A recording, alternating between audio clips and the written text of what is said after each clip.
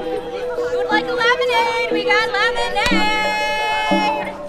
Lemonade and abortion pill info!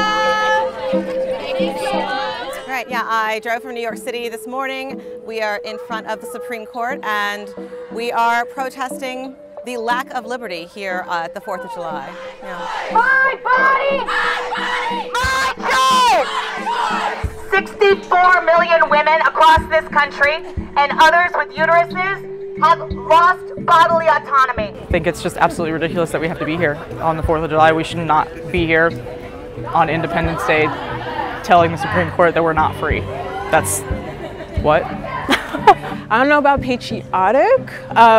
I don't know if I would say that being a black woman in the US, but I feel like fighting for these causes is a form of patriotism, checking the government on its BS, honestly. Hi, thank you so much for coming. Are you aiding and abetting abortion? Abortion pills are in our hands and we won't stop!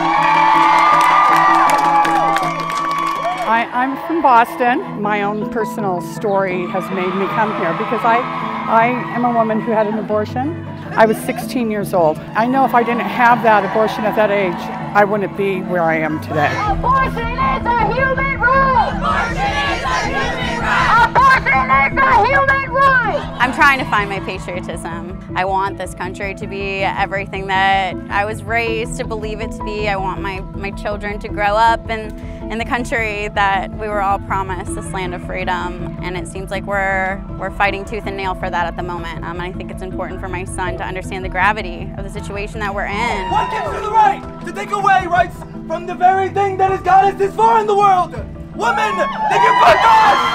This is for you, SCOTUS! I'm a mom! And this is my mom anger! You are fucking up!